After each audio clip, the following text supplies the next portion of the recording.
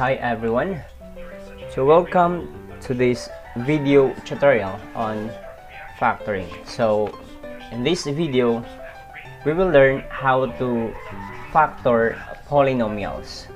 So factoring, by definition, it is a process of finding factors of an expression, and it is the reverse process of multiplication. So in this video, we're going to learn factoring by greatest common monomial factor, the very basic one. We have our first example number 1. So we have 2x plus 8. So we're going to find factors of 2x plus 8. So the very basic on factoring is to look for a common monomial factor. So specifically that is the greatest common monomial factor. So para di tayo maglibog, ato lang siya tayo tagsaon. So muna siyang first term, muna siyang second term. Mangita lang tao common sa first term and second term.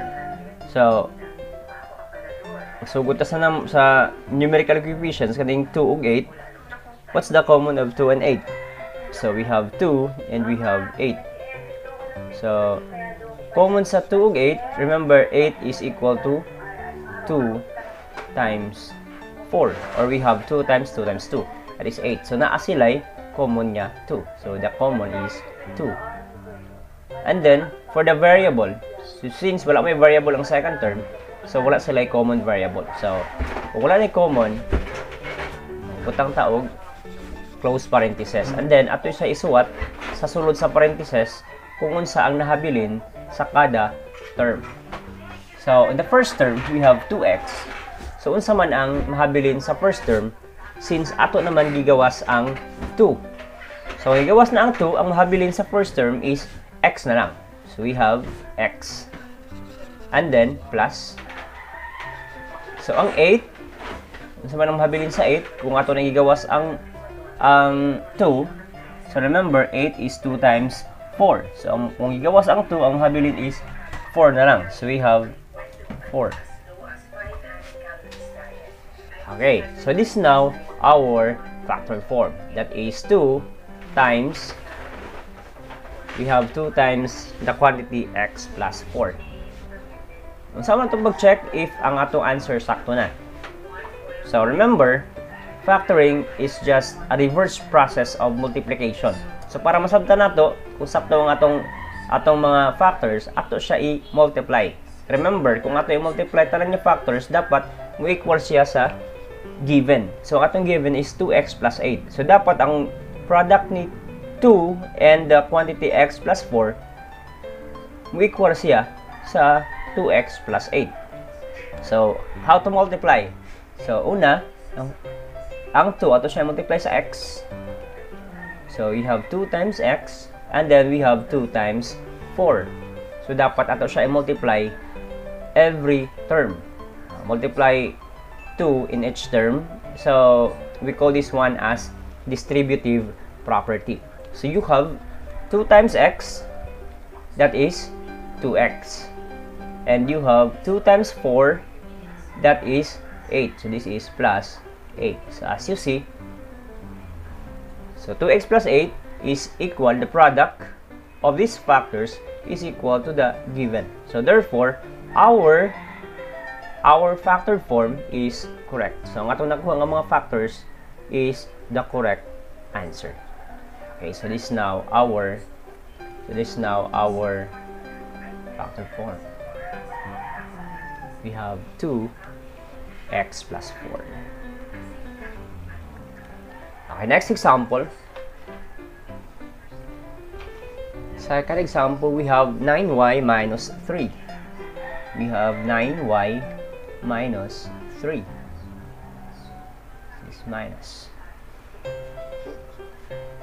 So what's the common between 9 and 3? Remember that 9 is 3 times 3. So naa sila common niya 3. So since wala may variable ang next niya ang second term. So, walay common nga variable. So, let's proceed to parentheses. So, we have 3. Ato na igawas ang 3. And then, you have 9y on the first term. So, kung ato na igawas ang 3 sa 9y, remember, 9y, that is 3 times 3 times y. That is 9y by definition. So, ato naman gigawas ang 3, ang mahabilin is 3y na lang. Minus, okay, for second term, we have 3, and then ato gigawas ang 3, ang mahabilin is wala na. So, kung wala na, remember na siya imaginary 1. Nga naman, kaya kung 0 atong ibutang niya, at pag-multiply na to, mahimo siya nga 3 times 0, that is 0. So, which is, dili siya mabalik sa yung original niya expression. So, always na siya na ay imaginary 1 pag imo gigawas tanan. Ana nga term. Okay, so let's check by applying the multiplication operation. So, we have 3 times 3y, that is 9y, minus 3 times 1, that is 3. So we have the product 9y minus 3, and this is equal to the given expression. Okay, so our factor form is 3, that is 3 times the quantity 3y minus 1. Okay, next example. We have 3x plus 3y. Number 3, we have 3x plus 3y.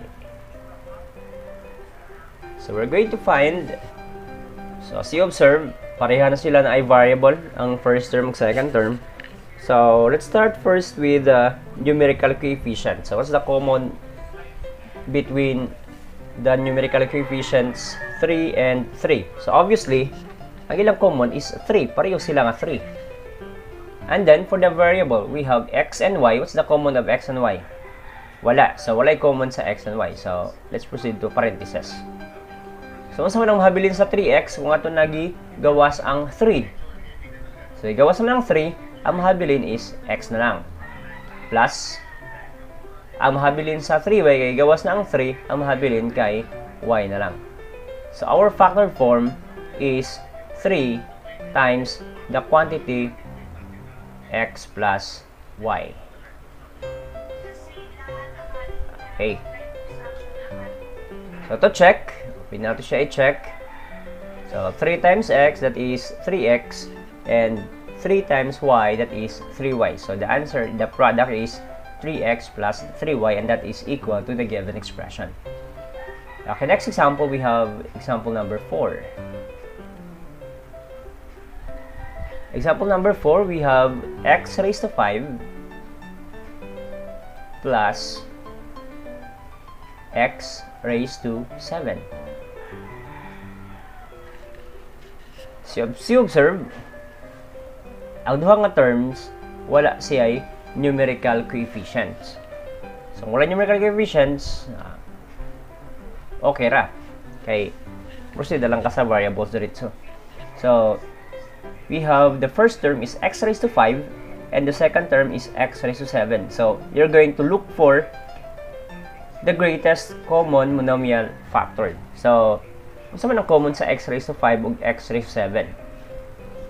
Remember that x raised to 5 by definition, that is x times x times x times x times x. Ang x raised to 7, that is x times x times x times x times x times x times x. So, 7 nga x imong gi-multiply. So, unsa man ang common sa x raised to 5, kani siya 5 nga x, and then sa x raised to 7 niya 7 ka x. So, ang common nila naa sila'y tag 5 nga x. So, the common is x raised to 5. Okay, that's the common, x raised to 5. So, muna yung common nila. Okay, next. Wala naman lang yung common, nato siya parentheses. for the first term, x raised to 5, since ato na may gawas ang x raised to 5, sa ato na igawas tanan, ang mahabilin is wala na. Kung wala na, nasa imaginary nga, nasa may imaginary 1. Always siya na imaginary 1 basta igawas tanan. Then we have plus, unsa man ang mahabilin sa x raised to 7 kung ang 5 ka x imo nang gigawas. So unsa may mahabilin kung ang kaning 5 ka x is ato nang gigawas, ang mahabilin is kaning duha na lang. So kaning duha ka x, you have x times x, that is x squared. Then close parenthesis. Our factor form is x raised to 5 times 1 plus x squared. So kung imo i-check, gusto ganahan ka nga mag-check sa imong answer, imo na gamiton ang multiplication operation to check if it is the correct answer. Okay, next we have example number 5, or it could be the last example in this video. So we have 12x cubed. We have 12x cubed minus 16 x raised to 6. Dapat we have 16 x raised to 6. So we're going to look for a common monomial factor. So para ita maglisod, again, ato siya i-tagkatagsaon. So mag-start ta sa mga numerical coefficients and look for a common monomial factor. So greatest, dapat pinakadako nila nga common. Kasi common sa 12 og 16. Common nila is 2, pwede ang 2. Pwede pod ang 4. Pwede ang 4 because 12 is divisible by 4. Ang 16 divisible po siya by 4. Ang 5 di pwede. 5, 6, 7 di pwede. So ang ilang GCF is 4.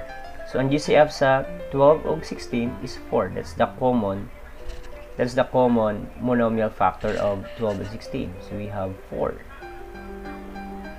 Okay, for the variable we have, so as we observe in example number 4, ang common sa mga variable with an exponent, ang common kung kinsa pinakagamay exponent mo na common. So dere asa may mas gamay, si 3 o si 6. So si 3. So the common for x cubed and x raised to 6 is x cubed. Okay, parehas sila na ay tagtulo ka x. So wala na may common. So we have parentheses and then ato ibutang kung unsa ang nahabilin sa kada term.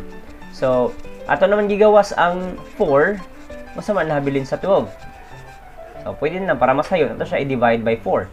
So 12 divided by 4, that is 3. Because 3 times 4 is 12. Okay. So next for the variable we have x cubed. So x cubed ato may gawas, so na siya imaginary 1. So imaginary 1, so we have 3 times imaginary 1, that is 3. So 3 na lang ha. Yan na magbutang og 1. Kaya may muna nga 31. Minus, we have 16 divided by 4. Kahit na may gawas ang 4. 16 divided by 4, that is 4. And then, we have x raised to 6. At na may gawas ang x raised to 3. So, si 6, mamanusan siya og 3. So, that will become x raised to 3 na lang. Okay, so this is now our factored form. We have 4x cubed times the quantity 3 minus 4x cubed. If we're going to check, we have 4 times 3, that is 12. That is 12x cubed for the first term. So, by multiplying this one, ito siya distributive property, it is 4x cubed times 3 is 12x cubed. Then we have minus 4x cubed times 4x cubed. 4 times 4 is 16, and x cubed times x cubed, that is 6. So that is 16x raised to 6. Therefore, our factors are correct. So our factored form is correct. So that's all for this video in factoring with the common monomial factors. So for next video, we're going to discuss about factoring difference of two squares. So thank you for watching. Bye bye.